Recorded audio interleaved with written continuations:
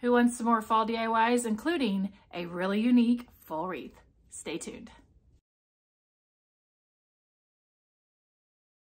Hey everyone, welcome to my channel. My name is Courtney. Today I've got another round of budget-friendly fall DIYs for you. If you are new to my channel, I hope you will consider sticking around. I love to do all things DIY and home decor on a budget. Now without further ado, let's get crafting. You will need to grab yourself a wreath or wreath form from Dollar Tree for this DIY. This is a straw wreath that was in the Dollar Tree Plus section that was $3. It's a large wreath, 16 inches, but you can grab one of the wire wreath forms or one of the green foam wreath forms just as easily. Once I got the wrapper off of this wreath, I needed to grab some type of stabilizing wood piece. You need it to be round, so I'm using a wood dowel that I had picked up from Hobby Lobby quite a while ago, but you could use the handle of one of the plungers from Dollar Tree just as easily. The wood piece that we cut is going to be wrapped with some nautical rope from Dollar Tree. Now, at first, I was trying to figure out how thick I needed to, I guess, make the rope around this piece of wood. You do want that piece of wood completely covered. So what I decided was 4 pieces of rope would work great to get this covered, and I wrapped it around, securing it with hot glue, leaving some of the pieces of nautical rope dangling off of the bottom as well as on the top. Now, if you haven't figured it out, I am making a tree trunk, and after the initial wrapping of the nautical rope, I decided it needed to be a little bit thicker. So I grabbed 3 more pieces of nautical rope and began to wrap it up. Not all the way to the top though, about kind of in between the halfway point and the top of this trunk. You do want to make sure, again, to leave some tails of the rope on the bottom and the top. Make them about 5 or 6 inches long, because on the bottom of this, those little rope tails will turn into roots. And then on the upper portion of this, those little root tails, they're not root tails, they're rope tails will turn into branches. So stick with me here and it'll all make sense. Now we're ready to start securing our trunk to the wreath. So you're going to start by that initial wrapping that we did where I said leave a little bit of tails. You want to secure those down to your wreath with some hot glue. Once that is done, those pieces of nautical rope, you want to unbraid them, I guess, and it breaks into 3 segments, and those become your roots. So you could spread them out as much as you want, but you do want to kind of lay them out on the wreath, hot glue, tacking it down. So I'll kind of let you watch the process for that.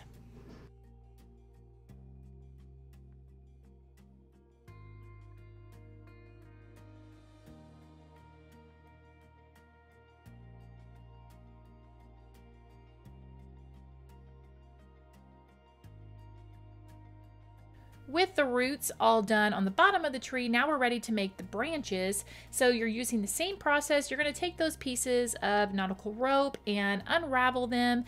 And this is kind of up to you, the look you want to go. You can unravel it all the way to the trunk. You can maybe unravel it halfway and make it look like the branch is splitting.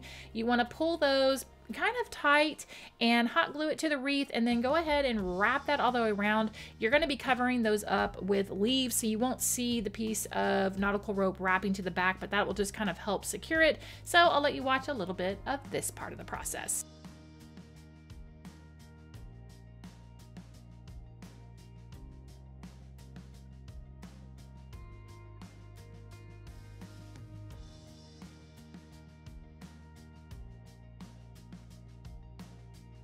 Once you've got the branches where you want them to go, now it's time to attach the leaves. Dollar Tree has this great multicolor pack of leaves, and I'm just going to start by attaching these leaves with some hot glue and getting the tree all covered up.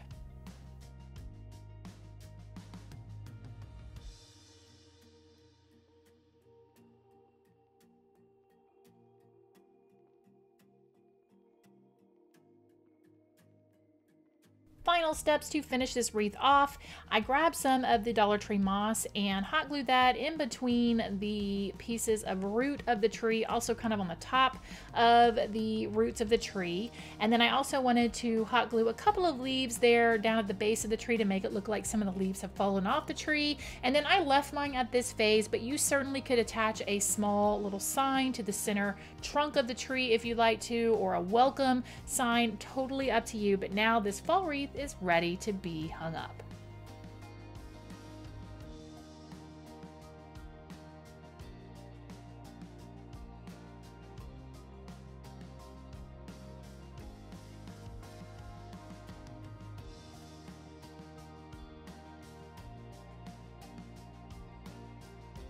This DIY ends up having a happy little accident, as Bob Ross would say. I started with one of these chalkboard signs that is in the teaching section of Dollar Tree, and I'm leaving it as is. Now, there's a couple options here. You could go in and paint it. You could add some scrapbook paper for the background, up to you, but I just wanted to leave it with the black background and the natural wood frame.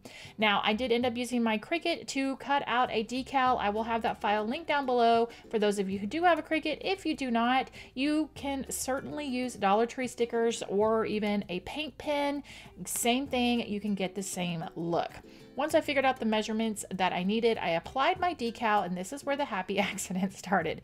So for whatever reason, when I went to pull off the transfer tape from my decal, it started pulling off some of the black chalkboard background. And so I decided, you know what, I kind of like it. It made it have this distressed look. So I actually took some more of that transfer tape and just went and patted along the sign to pull off more of the black background. The final touch for this was to add some wooden leaves. Couple of options here. Now, I had this bag of random wooden cutouts. These colored wooden leaves are from Hobby Lobby. They do have them in a pack. Those were the ones that I knew I wanted to use, but Dollar Tree also has the wooden leaf stickers that you can grab in their fall section. So up to you if you want to kind of keep that whole natural vibe or even just paint your own leaves using the Dollar Tree wooden leaves. I grabbed out several of the colored ones, and to get those attached, I just used my hot glue gun, and that was the final step to complete this sign.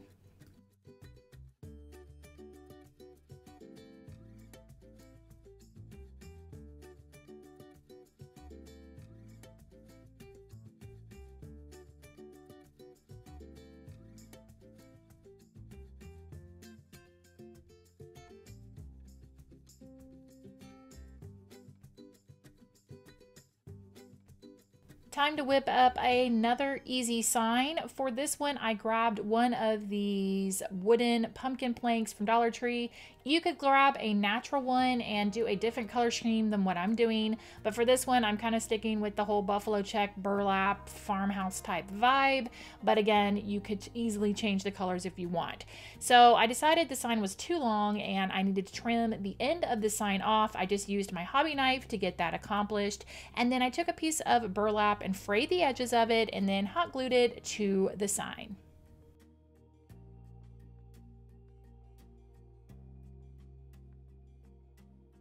Next, I took some buffalo check ribbon and hot glued that to the center of the burlap ribbon, just securing it on the back. And then I had the metal thankful from Dollar Tree. I kind of placed that down to see how it was pulling together, and I decided it needed another bow. So I grabbed a different burlap ribbon with lace trim and just constructed a bow so that it would be, I guess, a perfect looking bow.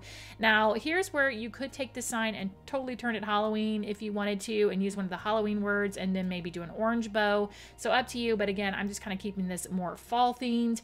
And once the bow was made, I just got it all hot glued down to my sign.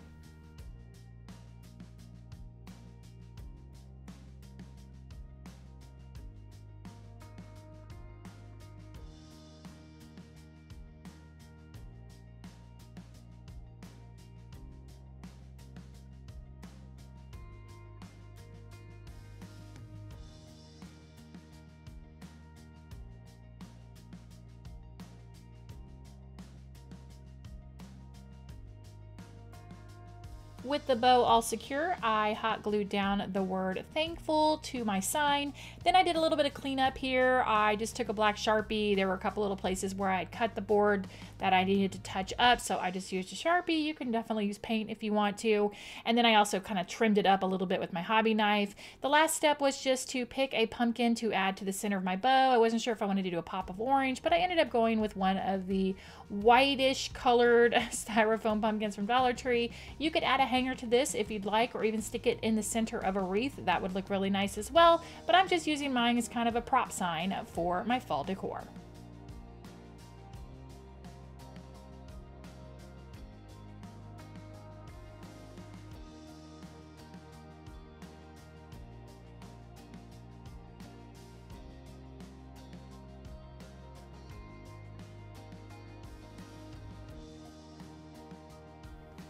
Now this next DIY is something I'm recreating from a project when my son was 4 years old, beaded corn. So for this, you need to grab out 4 pipe cleaners. You could do 5 if you wanted to for each piece of corn, and some beads. These gold beads came from Dollar Tree. I thought the gold would be a great color. As far as how many beads to put on the pipe cleaner, I went with 30. That worked out great for the size, but you could make this any size that you want to.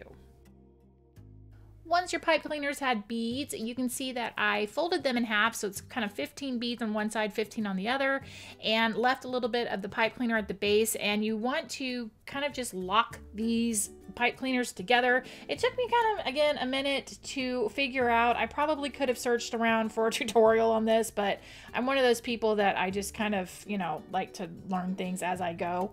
So I got them all linked together, and then it was just a matter of pulling them up to the top, kind of adjusting the beads, and then I twisted the pipe cleaner and wrapped one of them around to secure the top of my corn bunch of beads, or whatever you want to call it.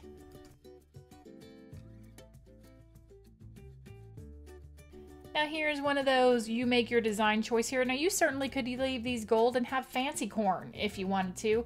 I decided to use the color maize, how convenient, to paint these, and I honestly wasn't really trying to go full coverage. I kind of liked the little bit of gold popping through here and there, so I painted these until I liked how it looked, and then I needed to finish off the top with some cornstalk, I guess you could call it. So to do that, I just took raffia and I hot glued it around the top of the corn bunch. A couple other ideas for this corn. You certainly could do other colors here. You could probably feed your napkin through it and use it as a napkin ring. Also add a tag to it and set it down as a place marker for someone to sit at your Thanksgiving table. So lots of options for these little corn bunches.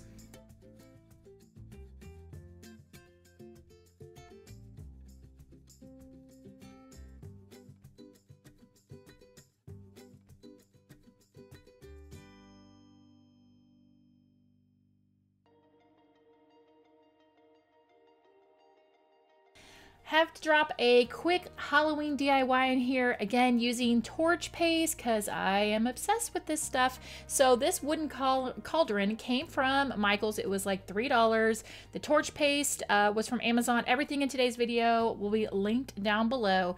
So if you didn't see my last torch paste video, this stuff is amazing. So much better than scorch markers. It's just everything. I absolutely love it. I cut out a decal on my Cricut using the Cricut stencil vinyl. I will have that file linked down below, and I applied it to my wooden cauldron. From there, you take the torch paste and you apply it, just kind of like if you're familiar with chocolate couture, you just want to spread it out so you get a nice thin layer and let it sit for 3 minutes. From there, you pull off your stencil, and then it's time to add the heat. You want to make sure you add a heat gun that has enough power, because this essentially will turn it completely black. Now, tricks on this, make sure, because you are using a higher heat on this, you don't want to hold your heat gun in one spot, so you definitely want to keep moving it around continuously to get a nice burn on your wood.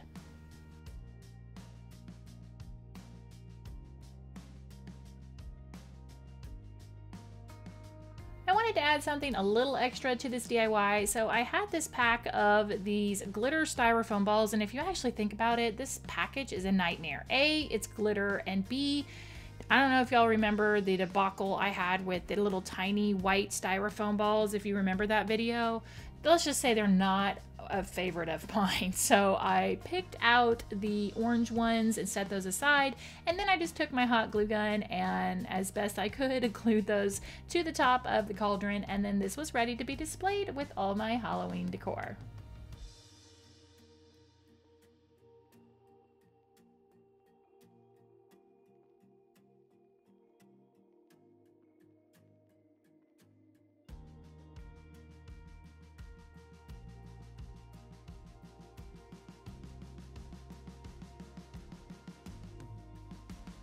Now this DIY actually serves kind of a multi-seasonal dual purpose. It didn't actually make it into my fall compilation this year, but it is one of my more, I guess, unique projects that I've made for seasonal decor. We're gonna start by making a window. So you wanna grab whatever size frame you would like to use. I am using a 4x6.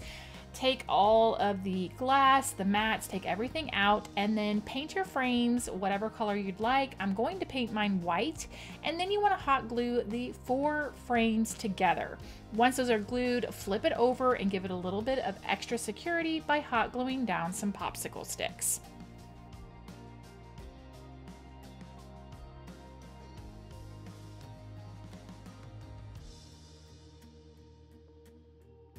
I wanted my window to give off kind of an old feel vibe, so I took some of the Dollar Tree spackle and went in and spread that, particularly in the cracks, the point where the 2 frames, or I guess 4 frames meet, and then kind of spread it around all over the frames.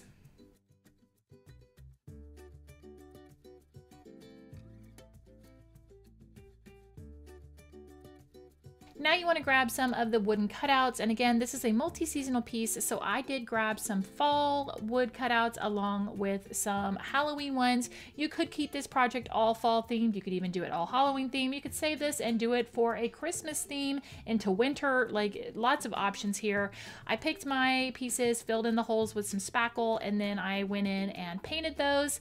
Then I selected my scrapbook paper, which all came from Hobby Lobby. I trimmed it out and I glued those to the backs of the frames.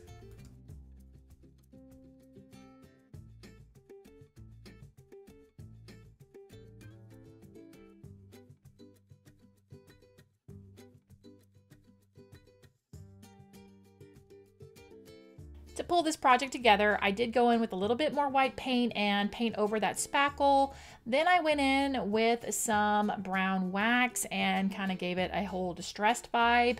Now your wood pieces, you're going to actually be hot gluing those directly to the backs of the frame, the ones that you attached the scrapbook paper to. But this is how you're going to pull it together. You want to put your piece of glass inside the frame, then take some foam and line that kind of along the edges of the frame, and then put your back in. Because you've glued those wood pieces and you want to have a little bit of depth, like it's a window essentially, so definitely make sure you go glass, foam pieces, then put your backing in to get the look that you want.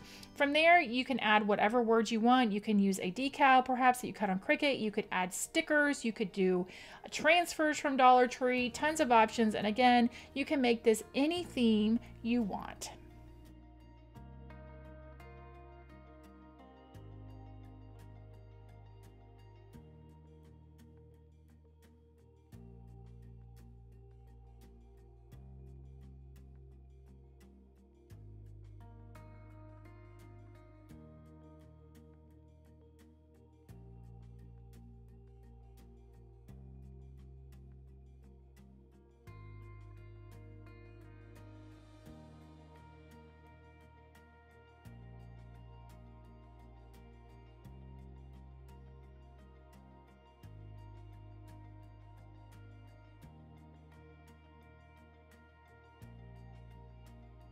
And this wraps up another round of fall DIYs. Let me know down below which one of these projects was your favorite. Also, let me know this. The topic of s'mores. Number 1, do you like s'mores? And number 2, what is your perfect custom built s'mores? I have to tell you that we love, instead of using Hershey's chocolate, to use Reese's peanut butter cups in our s'mores. I'd love to know your thoughts on any creative s'mores that you have made. Thanks so much for watching, guys. Here are some more videos that you guys might enjoy, and I will see you in the next one. Bye!